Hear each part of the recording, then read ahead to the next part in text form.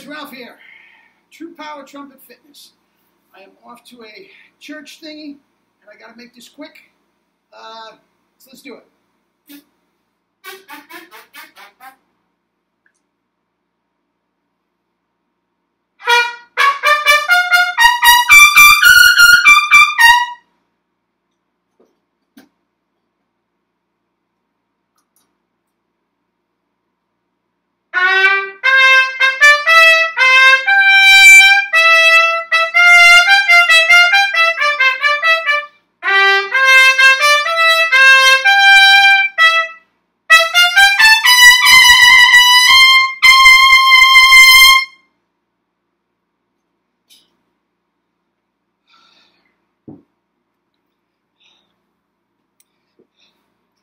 I'm all warmed up.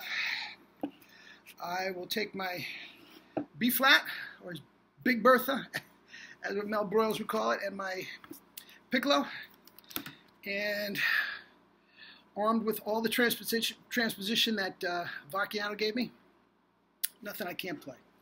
Anyway, what have we learned from the last 6 months of my YouTube channel? First of all, I'd like to thank you all. From my perspective, it's been wildly successful. I'm very, very happy with the way it's going. I hope you guys got a lot out of it. From what I can tell, most of you have. And yeah, I hope we can keep it going, make it bigger and reach more people, and you know, get a more community type of thing going. Some communication. I think it's absolutely wonderful for the nowadays. Most research shows that most YouTube channels take a minimum 2 years to take off. So in 2 years, if you know, I'm proportionally more in households than I am now, I mean that'll be wonderful. Now the thing about it is, I'm thinking, and I have no way of knowing, I'm thinking what, there's maybe 10,000 trumpet players in the world that actually would benefit from what I'm saying, as opposed to billions, you know, in the world with something else. I mean, at least half of them, this doesn't do any good because of the language barrier. So, what are we down to? About 5,000. So again, what I've been getting in the short amount of time is unbelievable. I'm thrilled with it, absolutely thrilled with it, and couldn't be considered a complete success at this point. And yeah, let's keep going. Also, if you guys have certain things you want me to cover, let me know. It seems like there were a lot of questions about the tone that I put a bit out and all that sort of stuff. So if there's something, you know, actually one of the friends suggested Al Hirt, which is a great subject. I mean, what a marvelous trumpet player that guy was, and very, very underrated in the pantheon of the whole thing. He was a very, very talented guy. Anyway, to the actual channel, what have we learned? First of all, I think the most overwhelming comment is the sound of the video. Now, let me explain. Guys, I know exactly what you're saying. I have done hundreds, if not thousands, of studio recordings in my day. Some, you know, very big time stuff. Some, you know, little nickel and dime stuff. I mean, I could definitely go right around the corner. There's a guy that owns a studio right around the corner that says, anytime you want, blah, blah, blah, you come down, and I can put reverb, and I can do different takes, and I can punch in bad notes and all this sort of stuff. That's not what I want. Heck, I still know people very, very well from New York City. I mean, I could go in and put out videos that sound like, you know, Wynton Marsalis's Grammy Award-winning recordings. I could do that, you know. And again, I don't want to do that. This is exactly what I want. I want you to hear me right up front, warts and all, and how I go about doing things over the course of a day with this system. That's what I want. Now, as far as the sound is concerned, again, I don't know anything about technology, okay? Stupid little pictures that I put in above, you know, when I'm talking about main, that's about the extent of my editing prowess. One of these videos, 5, 8, 10-minute video, will take me approximately an hour and a half to 2 hours to get it out, Okay, so once again, if I'm running down to this and edit, it's just too much time for the little bit. Now, is the sound distorted? Absolutely. One of my friends, my sound engineers, actually explained to me what goes on. This is a Mac laptop, okay, and not even a new one. And what it does is the microphones or the audio equipment, whatever's on the inside, adjust the volume level to a speaking volume level. If you notice, what I just played is no louder or softer than what I'm speaking now. And when I'm knocking down the walls of Jericho with some sort of a Maynard Ferguson lick or something, it comes out volume-wise the exact same thing as when I am trying to play pianissimo. Okay? That's just the way it works. And in order to do that, it has to condense the sound, and it is very, very much distorted. Okay? Now, everybody says, no, we can hear the trumpet fine, but we can't hear you when you're speaking. When I play the trumpet, and I try to play as far away from the computer as I can, so the least distortion, the volume adjusts on the computer, and then when I start talking and it's infinitely softer, it takes a couple seconds to adjust. That's why I play back there, take a couple seconds to come up here and speak right here, and by that time, it's adjusted. I don't like to play right in front of me. I will occasionally do it because I want you to see chops or something like that, but that's it. Now, my tone is, believe it or not, more powerful than what you're getting here. It is much richer. The condensation, the way it condenses the sound, just takes away all the timbre, for lack of a better term, and it sounds very, very nasal, which is fine, which is absolutely fine. I have no problem with that.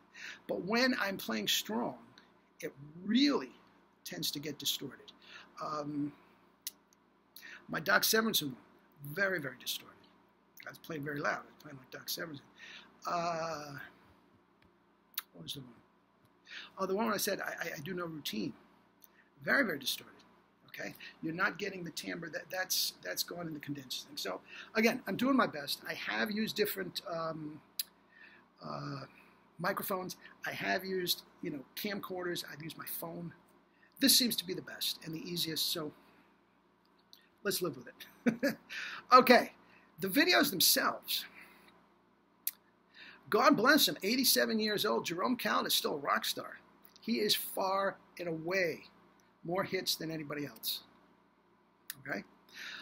Next in line, God bless you. God bless you, Arnold Jacobs fans. He's number 2, and with a bullet.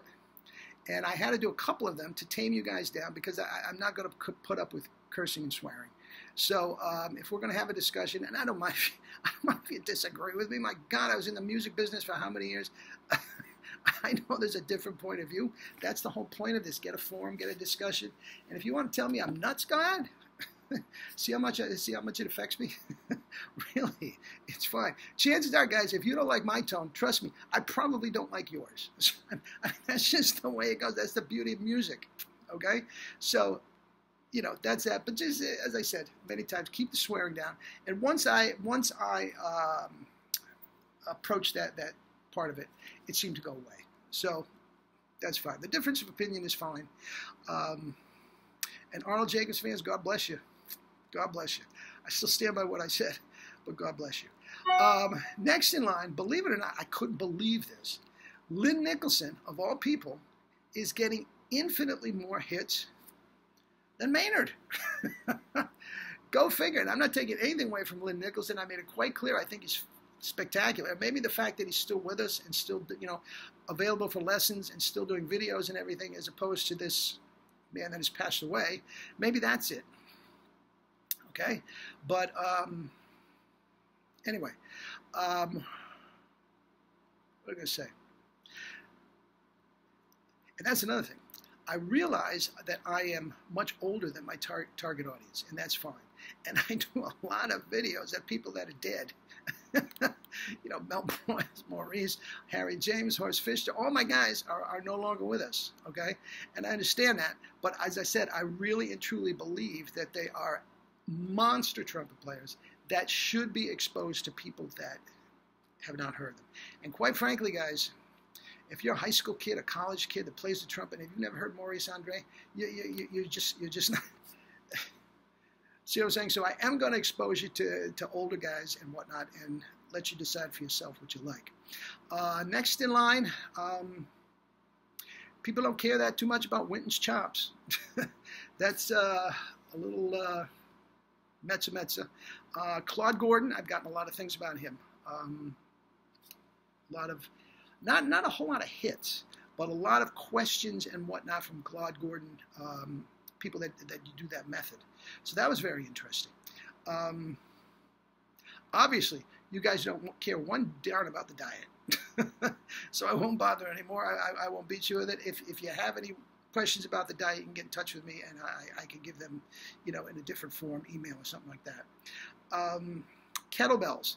A couple of you guys took me up on the free kettlebell lesson. A couple only. I'm surprised it wasn't that much. All right. Okay. I mean, that's fine. As I said before, you don't need them, but it does help. What else? What else have we had? And I guess that's it. Again, we're getting about 12 minutes, which is way too long. So that's that. So please, again, thank you very much for all that you've done. Please, if you have suggestions for something you want me to research, or maybe an older guy that I might have come in contact with or something like that, there's dozens of studio guys. I mean, Lou Soloff and Marvin Stamm and all those guys that I played with that I could give insight into, but their playing isn't readily available unless you listen to a lot of Pepsi Cola commercials, stuff like that. So anyway, that's that. So again, keep those cards and letters coming, and the emails, and give me your stuff down below. And sorry about the sound. We'll do what we have to do. And that's it. Have a great day. Fruits and veggies, that's not going to change. And live your life with true power. Love you all. I got to get to church.